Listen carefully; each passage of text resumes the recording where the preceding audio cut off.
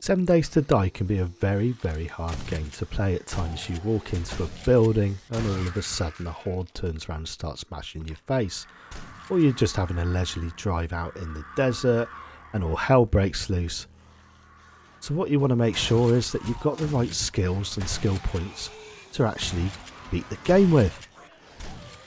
Don't forget, these skill points you've worked hard for, so you don't want to spend them unnecessarily. And to change them, you'd have to spend 50k of your hard-earned dupes as well.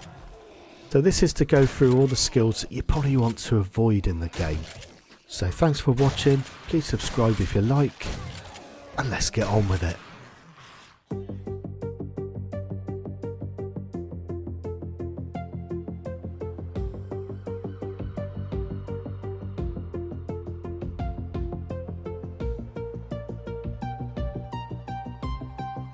Hi everybody, Cam here and hope you're feeling okay and well. Currently I've got a bit of flu still in me, it's going on for 2 weeks, so if you guys are suffering out there of anything like cold, flu or anything really, can I just give you a massive virtual hug for a start. I know how hard it can be and it feels bloody terrible on my side, not getting much sleep. But anyway, enough of my worries. So what we're going to do today, well, we're going to go through skill points, but not the positive skill points like I've done in the past, where you might have seen my videos saying how wonderful these skill points are, but going through skill points that, to be honest with you, I don't understand why they're in the game, because you can either bypass them doing something else, or they don't really bring anything into it. Now, if you believe these are really good skills and you use them yourself, then fair play, but I'm just thinking of the new player.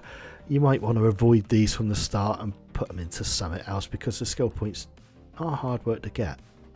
So the first one on the list is under perception. If you go down, you can find one called Animal Tracker. Now the idea of this one is so that you can actually track animals on your map, or actually on your compass at the top. So the way this works is you have to obviously put some into perception.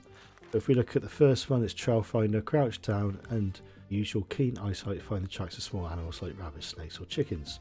So to bump this one up, you're going to have to put some more skill points into perception, quite a few points. So as you can see in front of me, there's a rabbit, so if I crouch down, it should activate the checker or the catcher. As you can see, it don't bloody work. I can see you, but it don't bloody work. Oh, now it works. Brilliant. That took its time. Looking on the map, it tells me we've got a coyote or something over here, wherever that is, and also a rabbit. Oh, there he is. So it does work. Bugger off. Yeah, it's picked up the bear. Fantastic. So yeah, it does work. But the fact of the matter is, if you go around any of the roads, you're going to bump into things like chickens. Another chicken. Another chicken. There's a bloody wolf there, see? Find a wolf. So to be honest with you, I don't think Animal Tracker's really worth sticking any points into. But it's up to you. So the next one's really going to divide the crowd quite a bit, and that is still under perception, but this one's called Lucky Looter. Now Lucky Looter, if you look at it from the offset, you think to yourself, that's pretty cool, because you can literally chuck one straight in and it adds 5% to loot bonus for containers that you open personally. Looting's 10% faster. And you can go all the way down where it gives you 25% to loot bonus, and looting is 80% faster. Now there is argument this doesn't give you better loot. It might give you a little bit more loot, but it won't give you better. Now there are a couple of things that will give you better loot without spending your points on. So the first one is actually at your local trader, and that's a vending machine. And it's called Eye Candy. What Eye Candy gives you is, yes, you get your loot bonus, but you also get a plus 10% loot bonus on top of that. You don't need to put any skill points in. Another thing you can get is something called Lucky Goggles. You can find these, you can actually buy them from the trader. You can't make them, but these will also give you a loot bonus of plus 4, which is still better than spending your hard-earned skill points, I think. Still under perception, Javelin Master. Now, I've never used it very much, to be honest with you. It's nice that you can actually make a good old spear, and this is what this is for. But if you put points into this, you can craft better spears that do 10% damage, right up to 50% more damage and have 50% more range. To unlock it all the way, you've got to unlock the whole of perception, which is a lot of points. And straight off the bat, we can make an iron spear. Oh heck.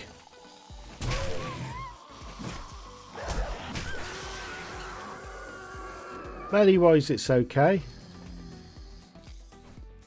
Crap. But all depends how good you are at throwing it. Personally, I think it's better to put all your stuff into making your crossbows a lot better. Especially as you can make exploding ones, which are bloody brilliant. And if you stick your points into good old archery instead of putting it into the spears, means you can get 50% more damage. And if you add that to hidden strike, which gives you an extra 50% damage on sneak attacks, right up to 250%, is a much better combination.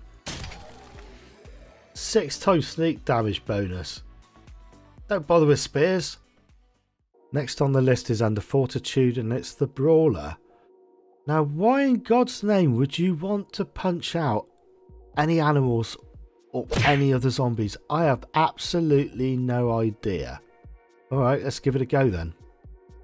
Again, to get this fully maxed out, I've had to max out the whole of fortitude. There we go.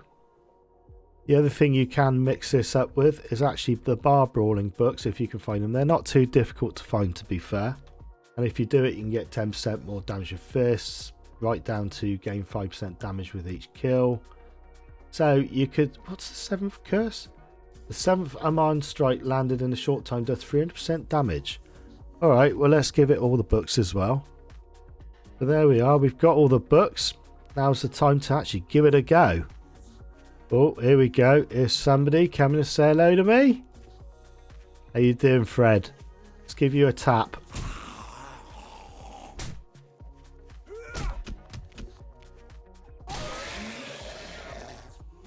Not sure still. Ooh.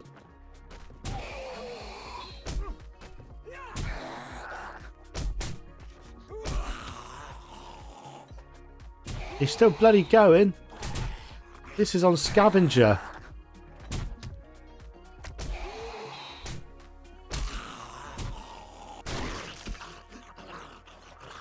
Yeah, I wouldn't bother with this one. I think I'll stick with the club. Time for a couple of quick ones. Under fortitude, you've got the huntsman. Can't see the point in this either. You can harvest 20% more resources from animals using any blade, tool or weapon. You can put it all the way up to 100%. But to be honest, there's loads of chickens, there's loads of wolves, there's loads of everything around. And also, if you want food, you can go and buy it out of a machine. So up to you, but I wouldn't bother with that one. Well insulated. This is so that if you get cold or hot, it will actually give you 20% less food or water when cold or overheating. It gains 10% insulation. Right up to you can now handle severe weather or typically weather conditions are. Look. Go and get yourself a puffer jacket if you're really cold. Otherwise, just put on a pair of shorts. You can find or make the clothes quite easily, so don't bother with this one either. Living off the land, if you want to be a farmer, that's up to you. But it's not as fun as it used to be honest with you. Deep cuts means you can make better knives and deal a little bit more damage. So if you have a look at the loading screen clues, it tells you there that axes are not the best choice for killing zombies. Blade weapons are not the greatest at all. And also bladed weapons are mostly used for harvesting things like animals and remains. So you really want to use blunt tools if you can, so I wouldn't use these skills. And finally for this list, we're looking under intellect and Electrocutioner. Why are we looking at Electrocutioner? Well, I don't know about you, but the stun button, it's a bit of fun, but it's not the best thing in the world, is it? I mean, I'd rather use a club and knock them down and kill them a couple of times, but the stun baton doesn't do as much damage as a good old club. If you look at the club here, even a level 3 does melee damage of 27.6. Whereas if we compare the same type, you only get 14.4. So let's increase this up and see what we can end up with. Again, we've got to pump a load into intellect.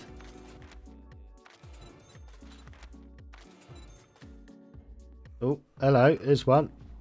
How long will it take me to... Well, that wasn't too bad, I'll give it that.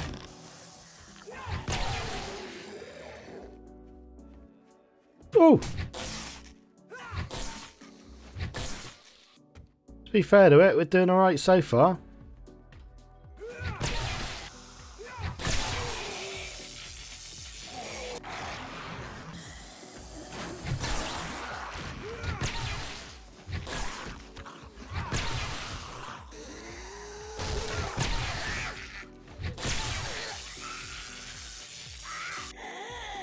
I like the way she dances.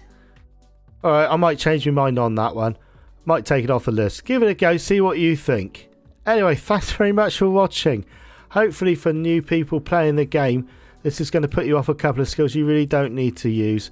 If you want to have a go at any of the skills that I have mentioned though, please do. And please comment below, because some people do use them. I'll catch you for the next one. Thanks for watching. Appreciate it. Love you.